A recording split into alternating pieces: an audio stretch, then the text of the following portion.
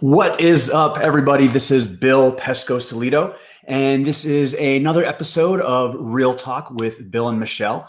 I am very excited to be here with you today. It is Friday afternoon, April 19th, and we are going to talk about one of my favorite topics, which is content marketing, but specifically blogging, and even more specifically, today's topic will be 4 powerful strategies to help you start writing blog posts like the pros. Now, as you're coming out onto this Facebook Live, feel free to write below something. Let me know what is up. Hey, Tanis Lee, yo, good to see you. But just drop a little note below. Say hello. Let me know where you're watching from, how you're doing, and what is it like in your part of the world today. I know right here in Frisco, Texas, it's a beautiful day, not really warm. It's like 70 degrees or so, but really gorgeous. And I hope it's awesome where you are as well. But again, just drop a note below letting me know what it's like where you are and where you're watching from. You know, are you in Cleveland? Are you in Boston? Are you in Detroit? Are you in LA? Where the heck are you?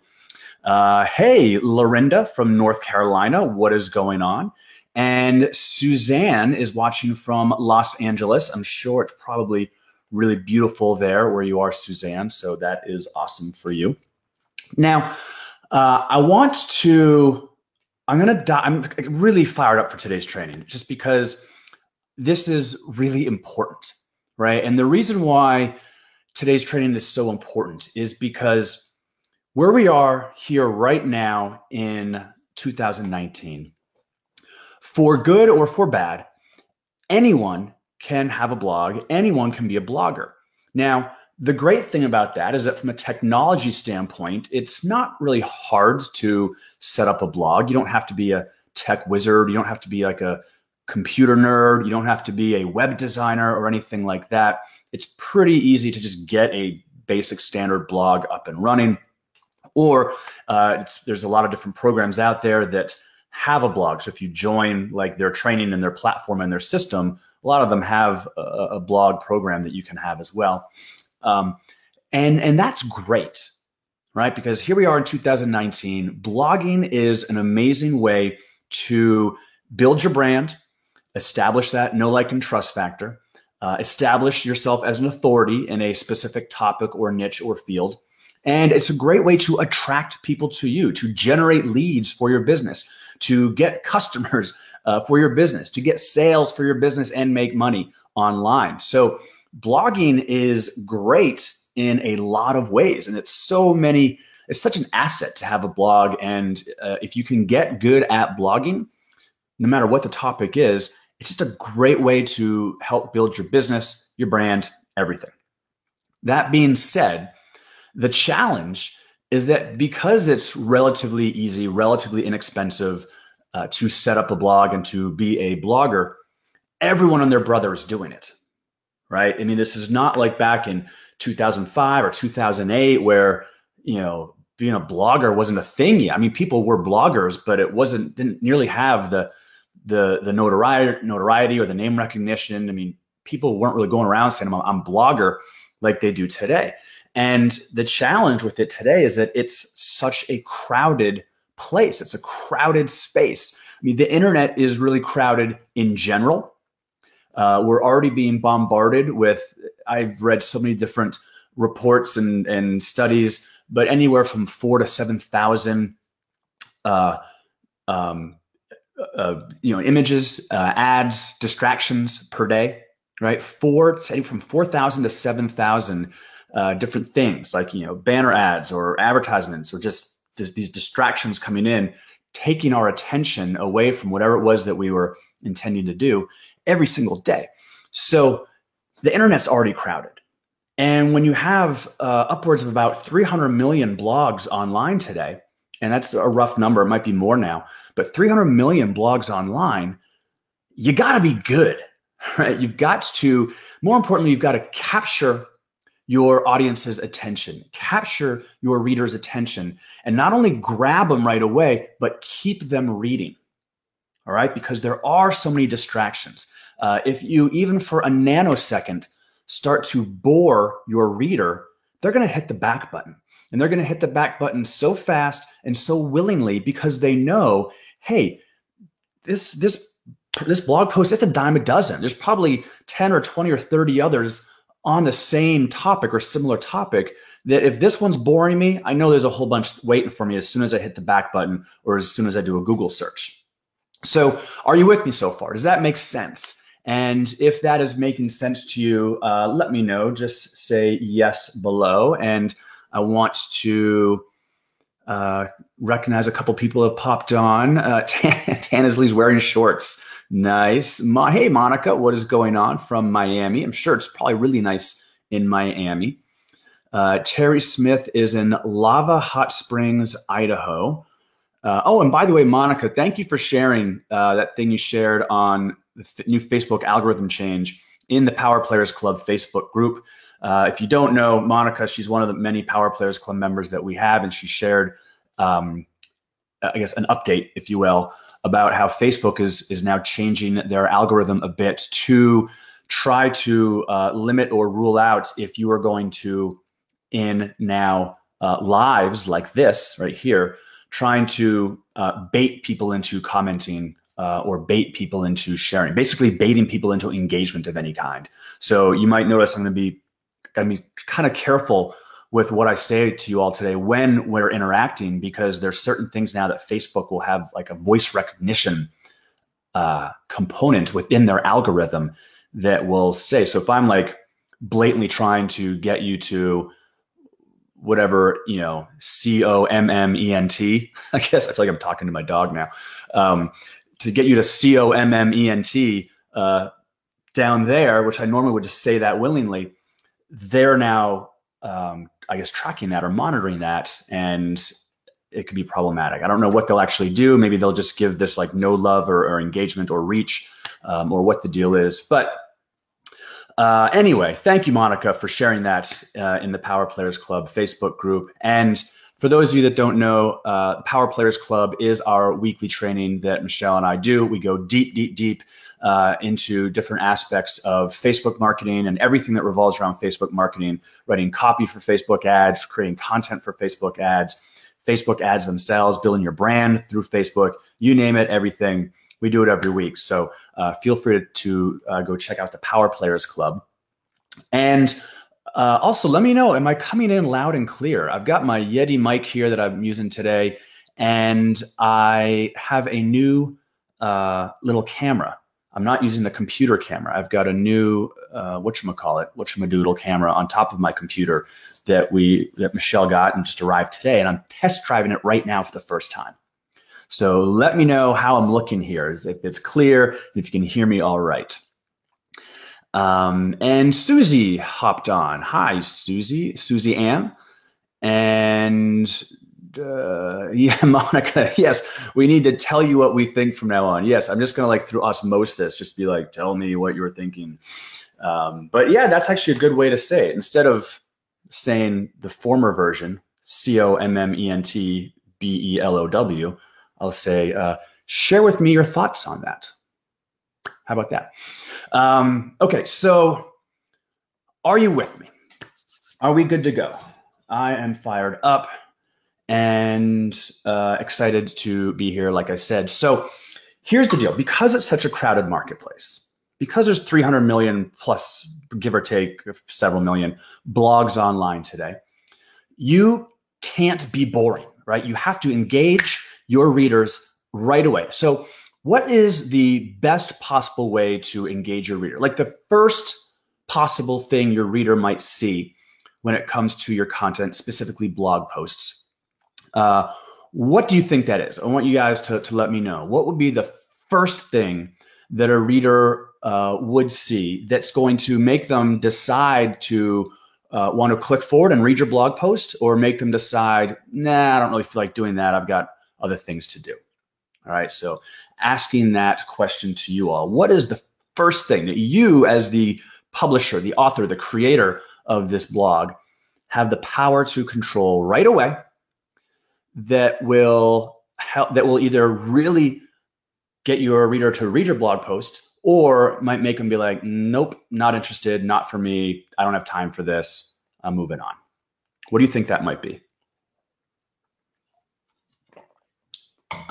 I want to hear you. Lorinda says the headline. Anyone else? Susie Ann, headline. Yes. Anyone else? Tim, hey, Tim, good to see you here. And said I'm loud and clear. Awesome, awesome. Anyone else? Lorinda, Susie Ann. Anyone else think it's the headline as well? Well, Susie Ann says, or an intriguing question. So the very first thing, no, you were right. The very first time, you guys were right. The headline. All right, the headline of your blog post, the headline of your email, for that matter, the headline of a blog post, headline of a sales page, headline of a video that you might do. The headline is the biggest thing that's going to make someone say either in their brain, say, okay, yes, this is for me, or no, it's not for me at all. I have no interest in that. Or yes, this is kind of for me, but of all the choices I have, is this the one I want to read? Or they say, okay, that topic is what I'm interested in, but that headline's not really grabbing me, right? So let's say it was a headline on blogging, and I, instead of 4 powerful strategies to improve your blogging skills so you can start writing like a pro today or something like that, what if I just said a handful of ways to become a good blogger, right? I mean, one's much more powerful and intriguing and compelling, that has, like, you know, power verbs and leverages, you know, thing. And I'll get into the details, but you know, you can have a good headline or a bad headline that's on the same exact topic, and the person might be like, "Nah, this headline's not grabbing me." It's kind of like the checkout counter. If you're at the grocery store, you all shop, right? You guys all eat food, I'm guessing. You go to the checkout counter, and they have all the magazines there, right? And what is like the most famous magazine, especially, I mean, junk, trash magazine, but famous for headlines? The National Enquirer, right? The National Enquirer. I mean, they're hilarious. You know, like Hillary Clinton eats Martian baby or whatever, you know, Obama abducted by aliens and returned back to Earth, and, you know, he's no longer Obama, like whatever. They have crazy headlines. You've seen them, I know. But even, you know, Men's Health, Cosmopolitan, 17, like just think of all the magazines, Vogue or whatever.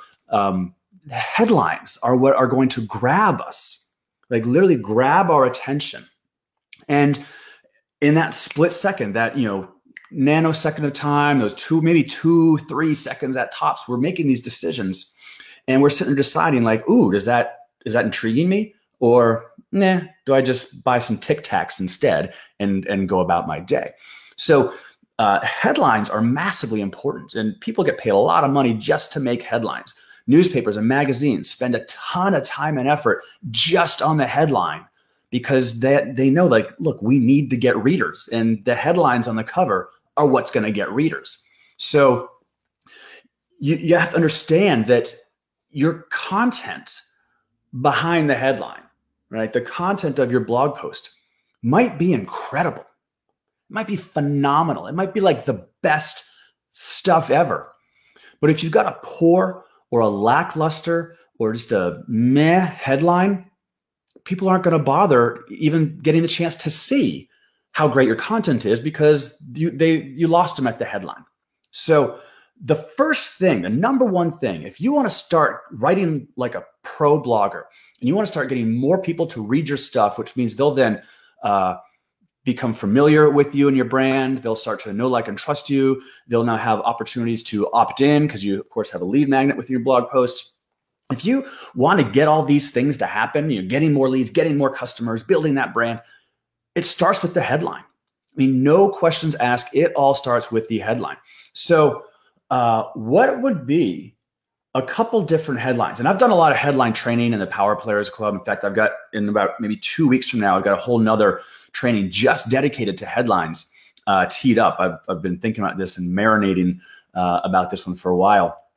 But there are 3 main types of headline, one of which I used in today's thing. Actually, let me show you today's headline of this.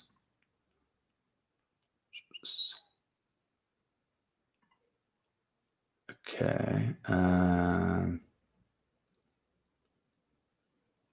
Okay. So that was today's headline. 4 powerful strategies to write blog posts like the pros. All right. So 3 different types of headlines. And if you know what they are, or if you can tell by this headline, comment. Oh, I can't say that. Let me know what you're thinking beneath this box that I'm in here. All right. Does that work, Monica? The first type of headline is what we call a social proof headline. All right. This is basically where you're leveraging and piggybacking off of someone else's authority. So, for example, how to build a startup business like Richard Branson, right? How the Kardashians are able to shed pounds leading up to all of their weddings, right? Because one of them's always getting married. Or how do the Kardashians lose all that baby weight after they're squirting out all these babies that they have? Things like that. You're leveraging the authority of someone else. Another aspect of social proof headline would be using like numbers, like volume. Like 25,000 other people can't be wrong. Check out our new software, right? Implying that they have 25,000 customers. So social proof headlines are really, really, really powerful because human nature, none of us want to be usually the first one to do something, right? You don't necessarily want to be the first one to dive in the pool. You don't want to be the first one to step out into a risky situation. But if there's proof that lots of other people or a very famous person has also done this already or is also doing this as well, it just naturally drops that resistance that we might have to be like the fear of being the only one. And it now makes it entirely much more socially acceptable. It kind of validates our decision. And so here's a couple examples. Here's a trick that is helping thousands of people do blank, right? So here's a weight loss strategy that's helping thousands of people lose those last 10 pounds. The number one secret to doing blank that all the cool kids are talking about, right? Something like that. Or how to blank like the pros. In this case, it was how to blog like the pros. I'm leveraging the pros. First of all, there's a number there. Because you're thinking lots of pros are doing it. But I'm also piggybacking off the fact that if a professional is doing it, well, wouldn't you want to be like a professional versus an amateur? So, if it was how to drive a golf ball like the pros, well, geez, I want to have a drive, golf swing to drive much like the pro golfers do. So leveraging that. Does that make sense? And so you guys get the social proof, leveraging social proof in a headline concept. And if that does make sense, I would like you to use the digits on your hand to signify in a manner of speaking beneath me where there's little boxes that you can type within, right? Again, I can't say, it's like Voldemort. Remember like in Harry Potter, like he who shall not be mentioned whenever they're talking about Voldemort. That's how I feel like this is now. Like I can't even say it. I can't even talk about it. I've got to like use all these abstract other ways to describe it. But yeah, write stuff beneath if you're on board, if you get that, if you get the social proof concept, and if you've used that before as well. Eric's laughing. And Eric, you may have came on late. It's been determined now that Facebook, and for anyone, that Facebook has changed their algorithm around now so that they can voice recognize on Facebook Lives like this. And they're trying to prevent engagement baiting, so whether that's comment baiting, share baiting, using like the emoticons, whatever, baiting people into doing that, like basically asking for that engagement. They want it to be just very organic and natural. So where I would normally say to, blank below, I can't do that now, apparently. Otherwise, like lightning will strike through my roof of my office. Hey, we got Mark Harris is in the house. Monica says, use the buttons to the left to show your love. I like it. That's funny. That's good. Good. So then we got So then we have, so that's number one is social proof. Then number two is a threat headline. Number three is a gain headline. So threat headline, so we're basically now working with strong emotional triggers, right? People want to avoid pain. So if you can have some kind of pain avoidance within the headline of your blog post, people are going to like that. So for example, how to avoid the 5 biggest blogging mistakes, right? Do not run another Facebook ad until you first watch this video. The ugly truth about blank, the ugly truth about network marketing, something like that. People want to go towards pleasure and they want to move away from pain. So saying things like, mistakes or how to avoid things along those lines, because people will be attracted to that because they want to know what not to do. So that's a great way using the threat headline. And then the opposite to that is the gain headline. So again, people want to move towards pleasure and away from pain. So the gain headline is getting them towards pleasure. Again, then there's an emotional connection here, emotional triggers that go on with these pain avoidance versus the gain getting towards headlines. So a gain headline example might be how to build a business that you can be proud of. Fastest way to achieve fill in the blank, whatever. The fastest way to lose 10 pounds, the fastest way to get your first 1,000 blog subscribers, the fastest way to make your first $1,000 online using Facebook, right? That would be gain. People want to move to, because people want to know, I want to know, how to lose 15 pounds without working your butt off, right? It's kind of actually a little bit of both. It's kind of going towards hey, I get to lose 15 pounds, but it's being able to avoid working your butt off. So you're drawing them towards pleasure while, they're avoiding pain at the same time. So writing these attention grabbing headlines is critical. I can't tell you how critical it is. And here's the funny thing. And I used to be like this so bad. I was the biggest example of doing it wrong. I would spend a ton of time on a blog post. Same thing with emails. And proportionally, I would spend then a millisecond on the headline. So if I spent, an hour writing an email, I would spend 30 seconds on the headline. Or if I would, over the course of a few days, write a blog post, I would come up with a headline in 3 minutes, because I would think of it as an afterthought. Right? I was the biggest victim of this, or not victim. I was the biggest, I can't even think of the word I'm trying to say. But I was the biggest violator of this, right? The biggest perpetrator. I spent hardly any time on headlines in relation to the amount of time I spent on the content itself, which is wrong. Now, I'm not saying that if it takes you over the course of 3 days to write a blog post, that you should spend 3 days working on a headline, but you really need to invest a good amount of time and effort into the headline, because it is so important. So brainstorm, right? Write down a bunch of different ideas. Don't just do the first one that pops off your head.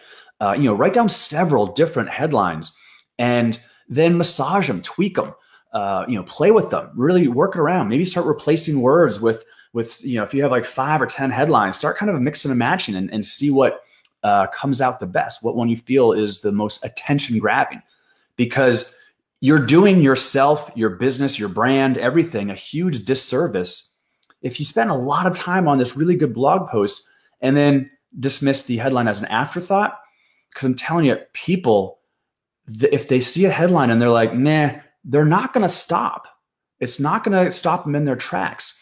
It's not going to get them to click to read more. It's just not. And then you're going to have a really great blog post that never gets read. And who wants that?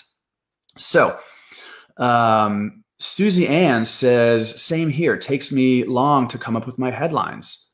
That's fine. That's great. Using those 3 headline examples, though, these different types of headlines, and using the formula, the examples I gave you, should help out a lot. And just and run your headline by a friend, a family member, and just be like, hey, what do you think? Do you like this one better or that one? I'm always before I'm sending emails out, almost all the time messaging Michelle. And I'm like, this one or this one? I'll give her like 2 or 3 different headlines. I'm like, which one of these 3? Because I would have sat there and looked at them so much that, like, you know, sometimes you get so close to your content that you need someone else's, another pair of eyes to take a look and give you some really good feedback.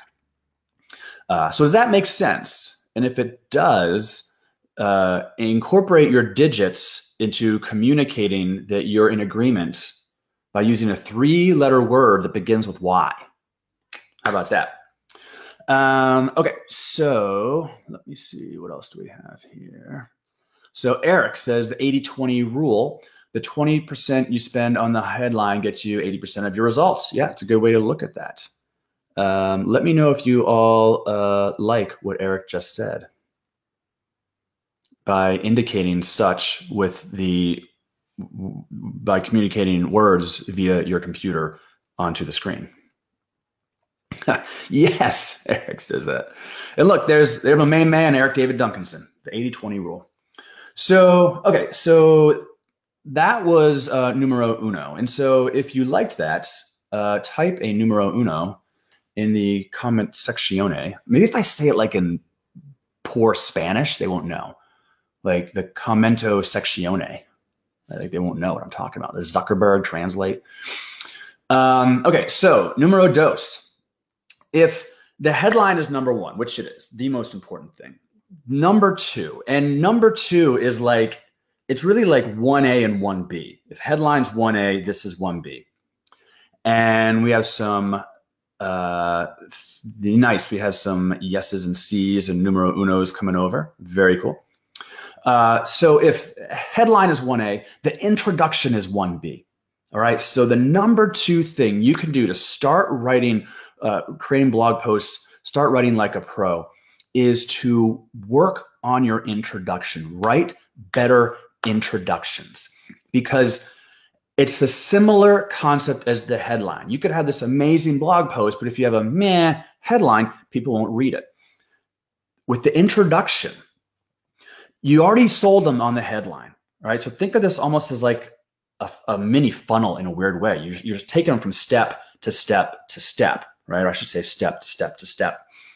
Headline, got them. Now they're still, though, deciding. Again, the internet's a busy place. People are busy people.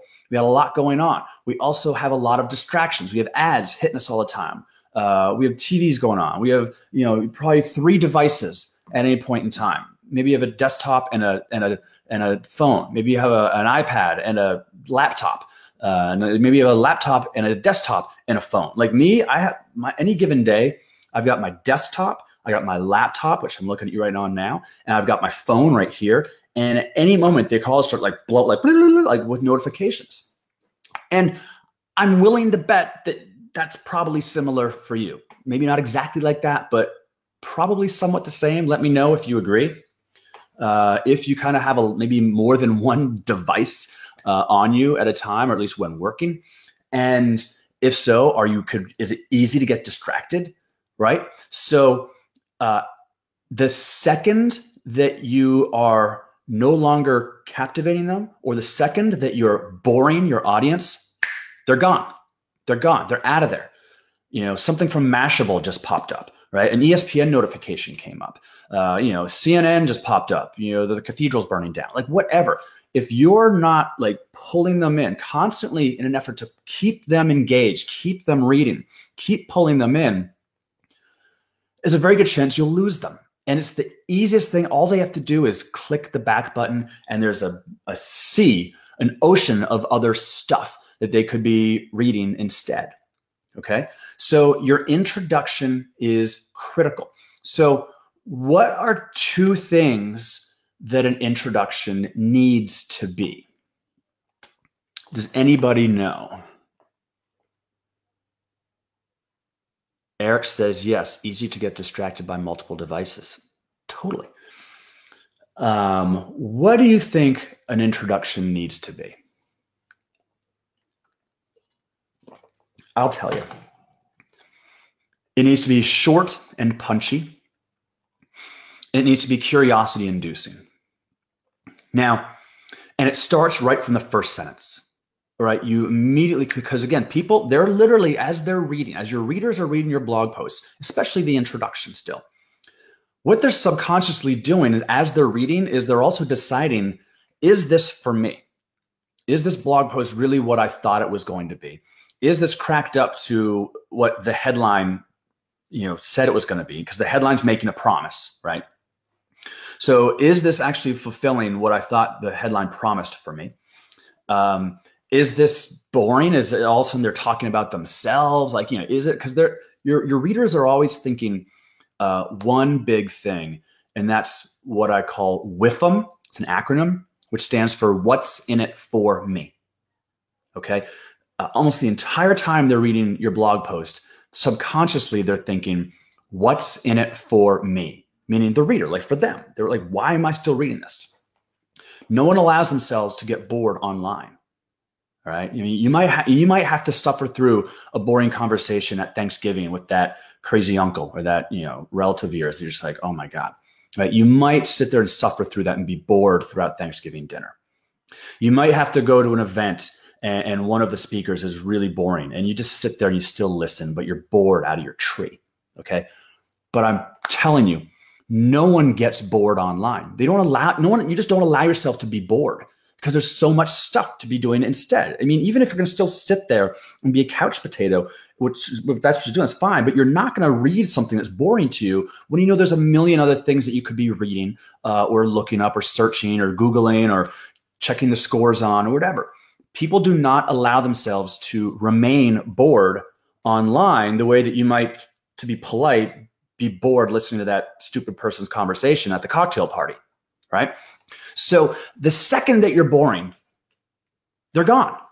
They're gone. That's it. Click the back button. There's a million other things waiting for them to read instead. So they're constantly thinking this, what's in it for me?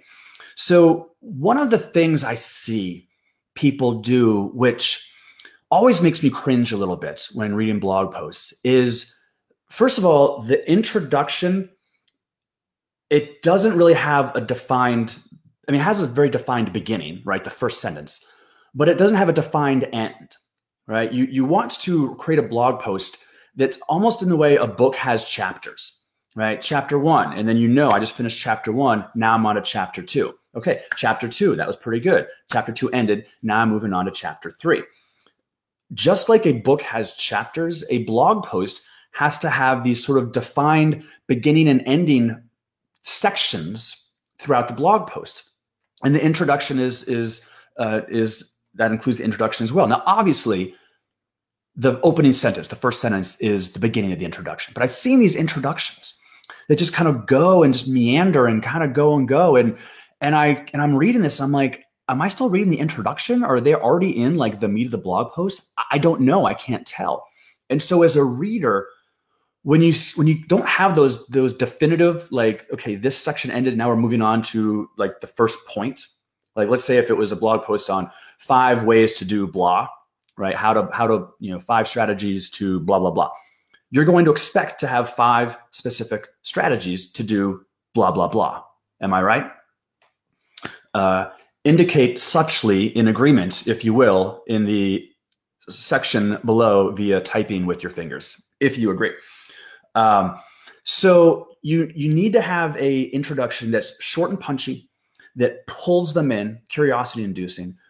The most important sentence of your blog post is the opening sentence. And again, I did a training on this in the Power Players, I think 2 or 3 weeks ago, where I showed like opening sentences, the very opening line of emails, the opening line of blog posts, how to actually pull people in, draw them in. And it's critical because it's like you almost like have to keep selling them on why they should keep reading. All right. So that first sentence, that introduction, make it short and punchy, get to the point, make it about them too. I was on a copywriting training yesterday, and they asked us what they'd written a series of copy for a big time marketer who had launched a product recently, and they did all like the email marketing, all the email follow up, for this, and like the webinar copy for the webinar registration, and basically the copy for everything. And they said that there was one word in particular that was used 5% of all the words that they've used in the entire email series, the entire sequence, and the entire everything webinar registration. There's one word that was used 5% of the time. Now, that might sound like small, like 5%, but think about like that means out of every word possible, this one word was used the most. It was used 5% of the time. Can you guess what that word might have been? And type below or indicate suchly, indicate your intentions to participate thusly by utilizing your digits on the device that you're watching on. And let me know if you know what that one word is that was used by far and away more than any other word, and it was actually used 5% of the time in all of their copy. One word. What do you think it might be?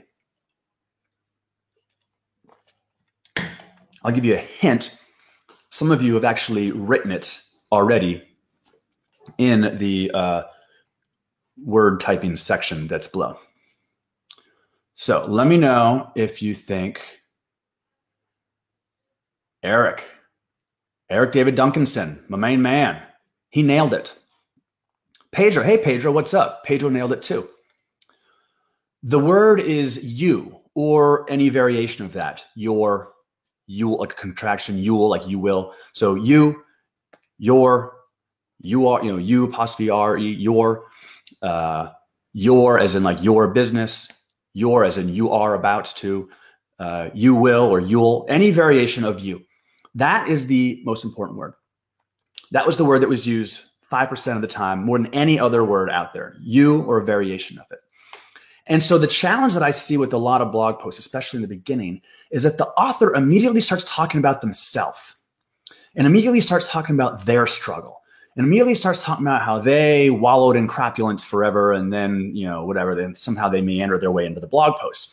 And I kind of get why they might do that. It's kind of like, well, I wanted to share a story about myself so that they could see that I've been there and done that, and down in the dumps, I worked my way out and so forth. And okay, but I don't know if that's really the best thing to do in a blog post.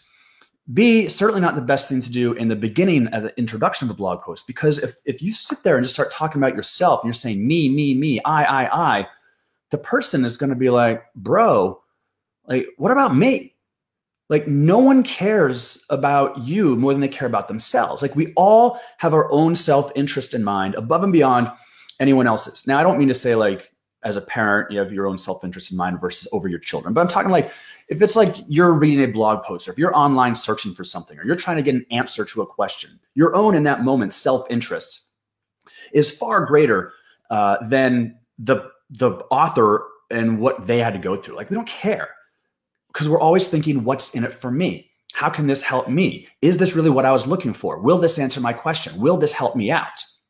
And so if you, the author, now if you're the author and all you're saying is like, and then I did this, and then me, and then I went down, and then I got up, and the reader is going to be like, So use the word you or a variation. Your, you will, you'll, you are. More, don't use I and me. And a little trick too, it's a copywriting hack. And this goes for email as well as blog posts or just copy in general. It's going to sound weird and you're going to be like, Mer?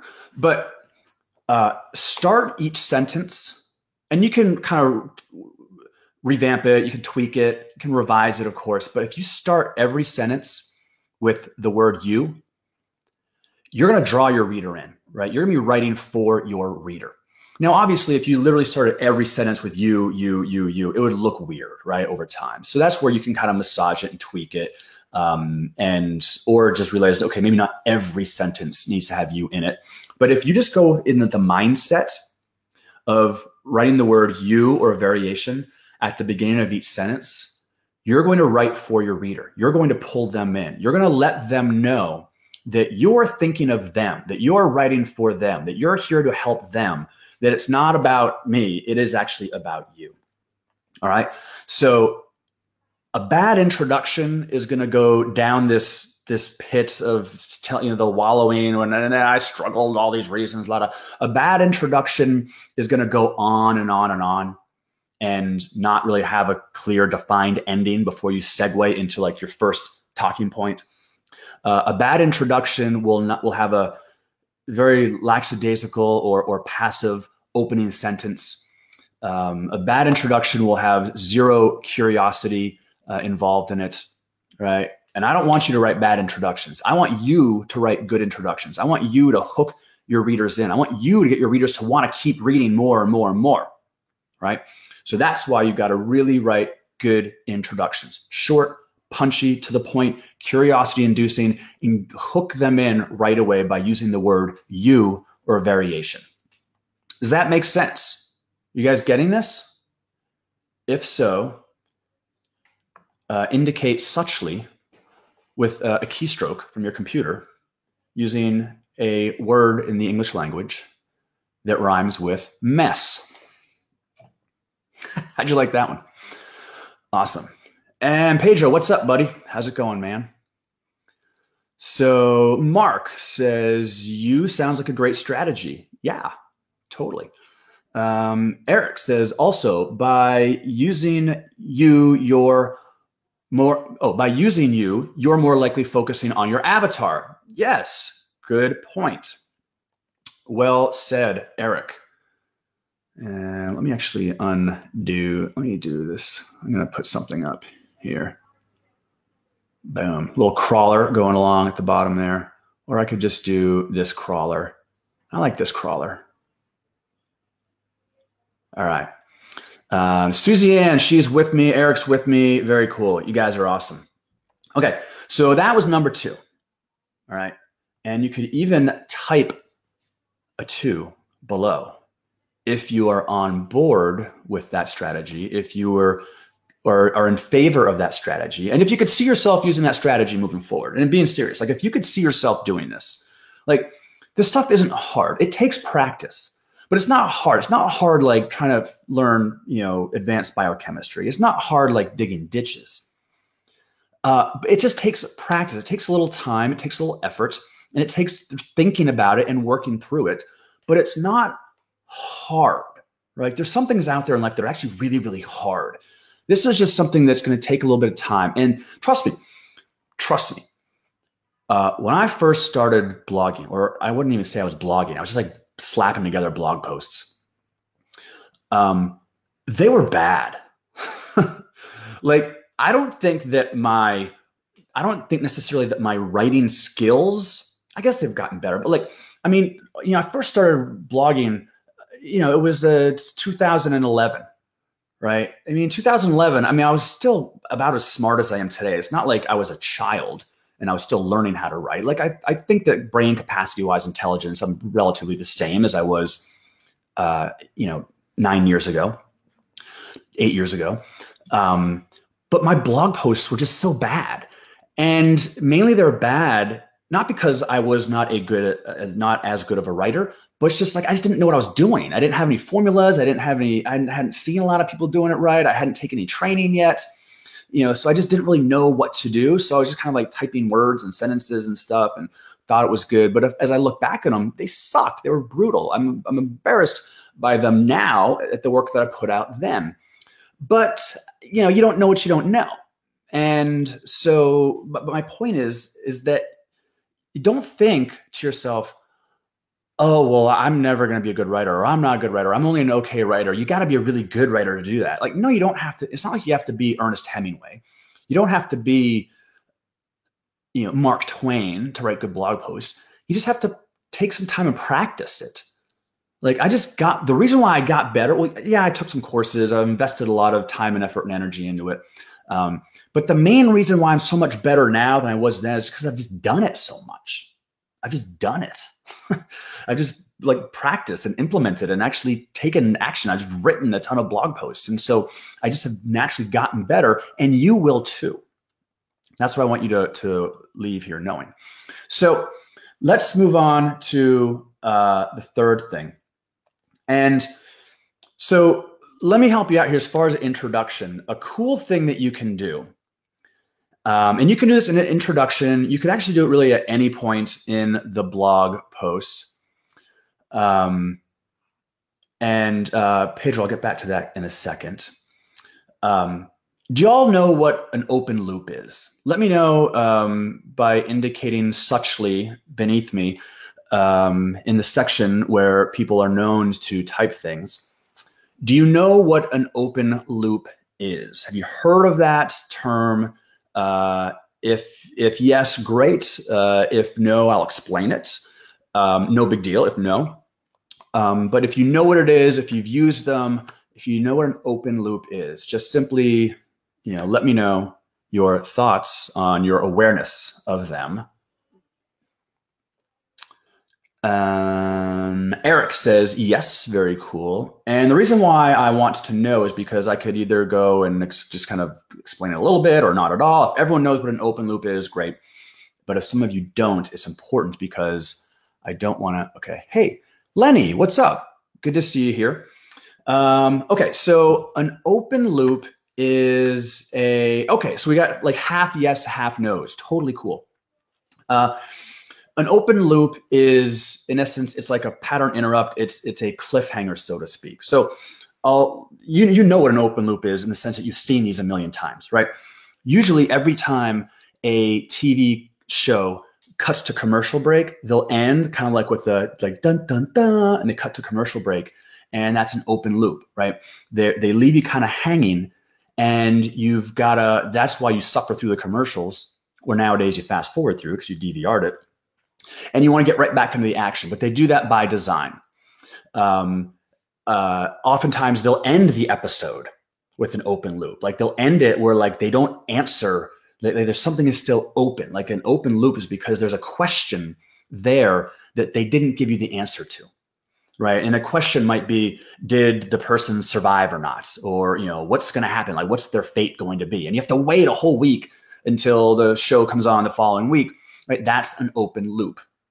Now, the biggest open loop in TV history is from the show Dallas, not the modern version that was probably really crappy, but the one back in the 80s.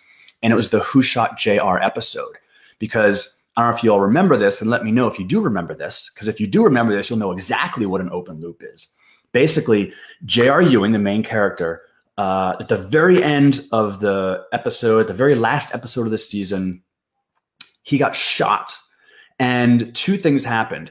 A, if I recall correctly, you didn't know who shot him. That's why the whole thing, Who Shot JR, was like this massive thing. But B, it was kind of like his life was on the line. Like you didn't know if he was going to survive. So they made you wait an entire season, right? An entire season before you got these answers, before you got the answers to these big questions. More recently, I don't know if there's any Game of Thrones fans, my absolute favorite show right now, Game of Thrones. It was at the end of season 5, I think, where the main character, Jon Snow, was stabbed a bunch of times, like stabbed by his compatriots, the Night's Watch up on the wall, and it just ended. The season ended with him just like with all these stab wounds, and he's laying there on the ground, kind of like gasping for breath, like you think slowly just dying away.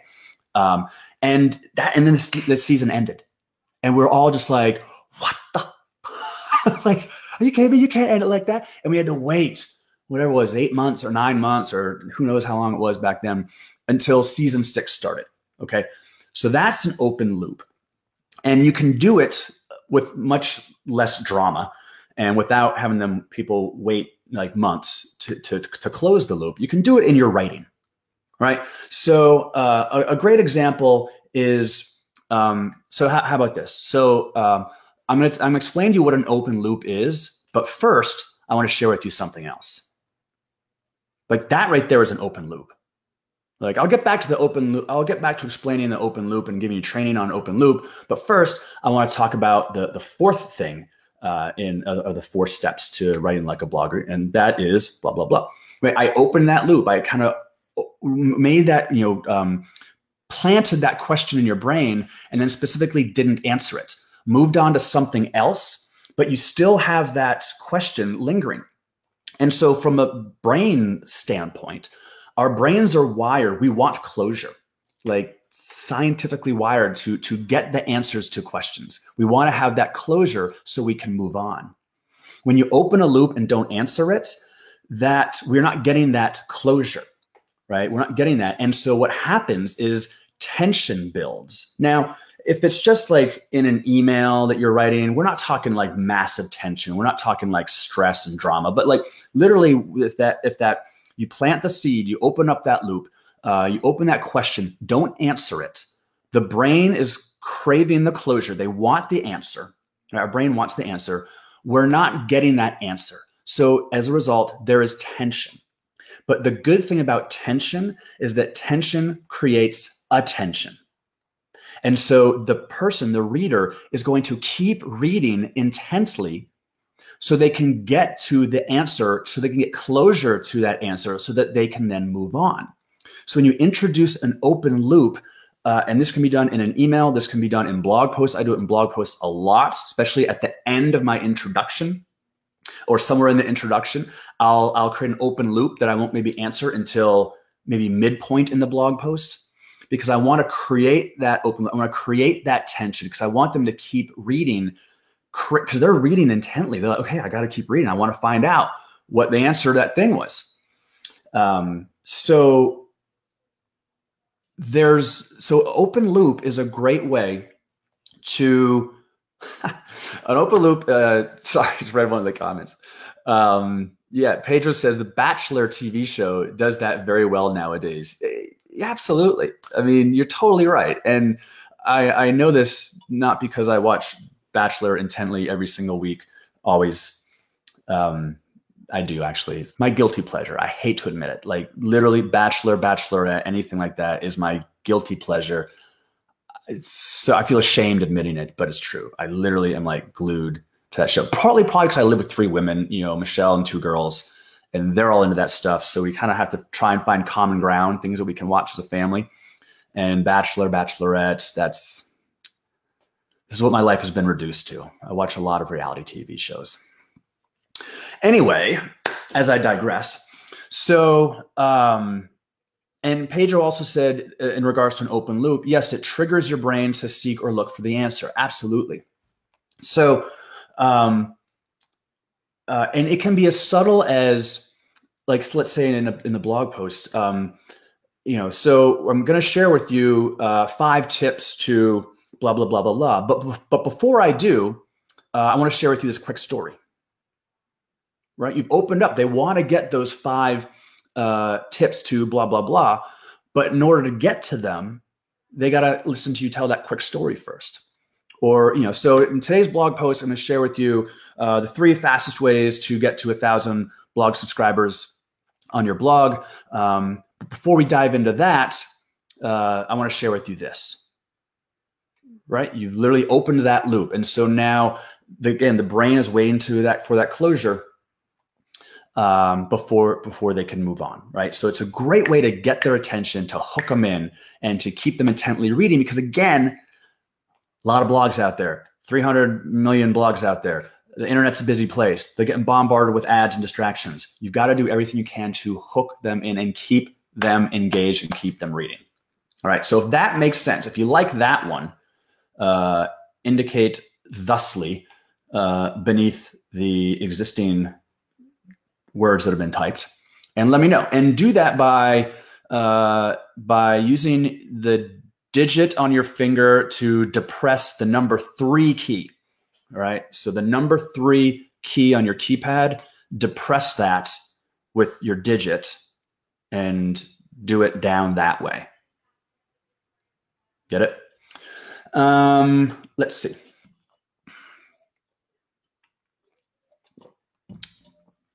Lenny says he remembers the Dallas. You remember Dallas? How they did that? Who shot JR? Pedro says, LOL, me too. I'm hooked with my wife. It's my only show I watch, though. And lots of 3s. Eric wrote un, deux, trois in Francois. You could write trace. Uno, dos, tres. Okay, so the last one is the close. All right, so you've got a headline, you've got your intro, you're then going to have talking points. And by the way, I go through all of this in enormous detail in this blog post. I have this ultimate blog post formula guide that I want you guys to go check out. Excuse me. I don't know if that was illegal to say on Facebook now, what I just said, but be smart and learn more stuff by acquiring my ultimate blog post writing formula. And the link for that is scrolling right now. So onlinewealthpartner.com/blog post formula. Our website and blog is onlinewealthpartner.com, and then just type in /blog post formula. You can get access to the ultimate blog post writing formula. It's going to help you out a ton. Right.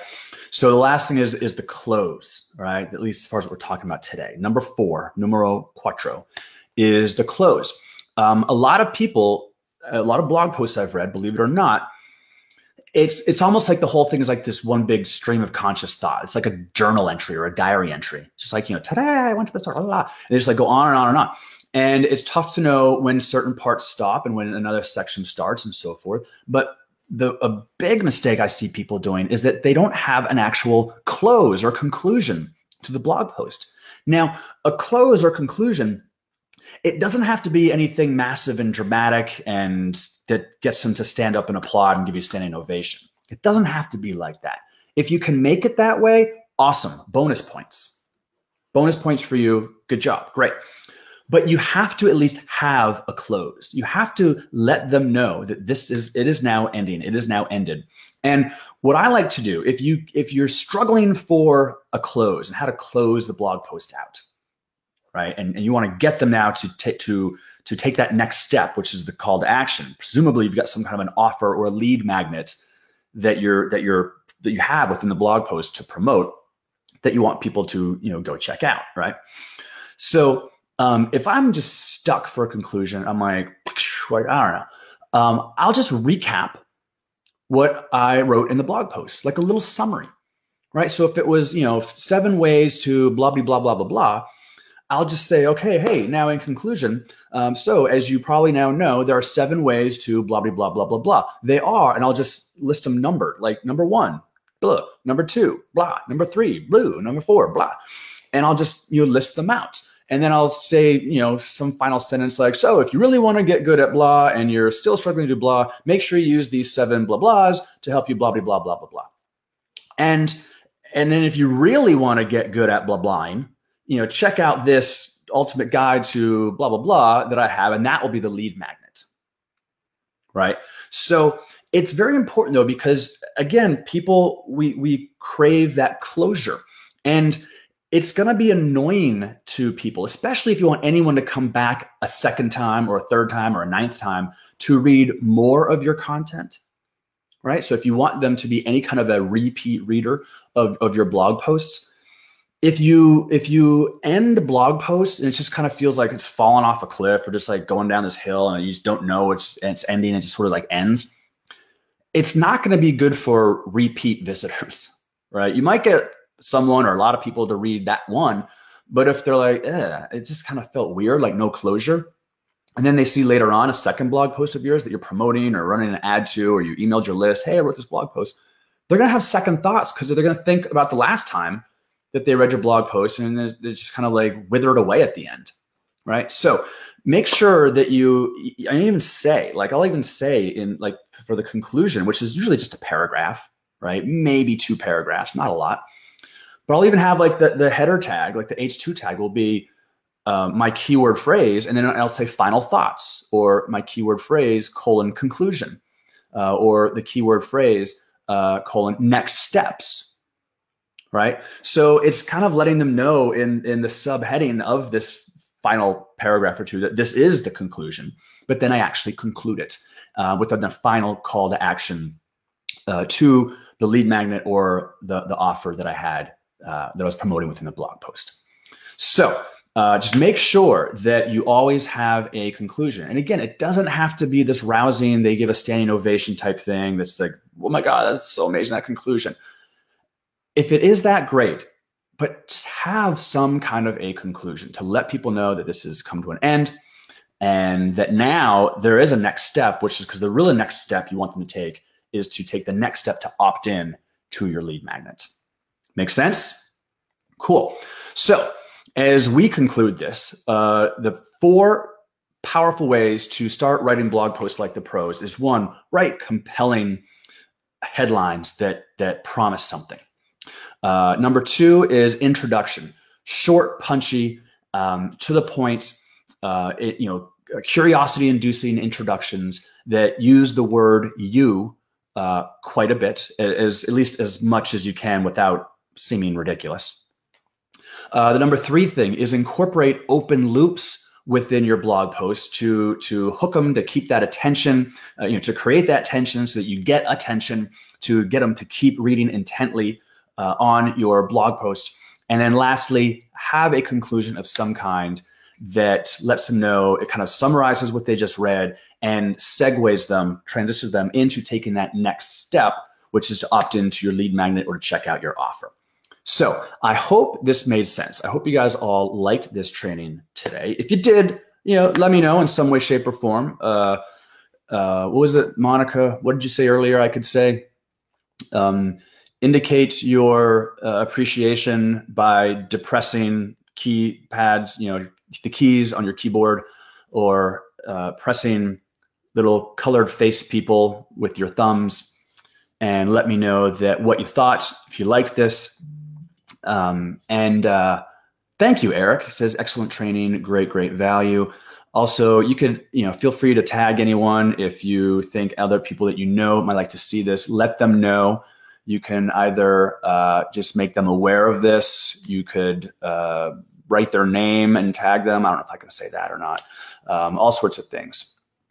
So, Lenny Boucher, wow, thanks. Just what I needed. Very cool. And remember, Bruins game 5 tonight. I know. Hey, I didn't know you were a Bruins fan as well. Yeah, the only thing I'm slightly torn is that Celtics is probably overlapping. So I'll have to record the Celtics, watch the Bruins first, and then I'll start the Celtics game after the Bruins. But yeah, big game 5 tonight back in Boston. Very excited for that. Pedro says, great value. Thank you, Pedro. Suzanne, awesome. Mark Harris, good stuff. Thanks, Mark. Appreciate it. You all have a great weekend. Have a happy Easter. If Easter is something that is important to you and that you celebrate, I wish you all a happy Easter. And this has been another episode of Real Talk with Bill and Michelle. We will be back here again next Friday afternoon. Same bat time, same bat channel, 4 p.m. Eastern. Hope you all have a great weekend, and we'll see you all soon. Bye, everybody.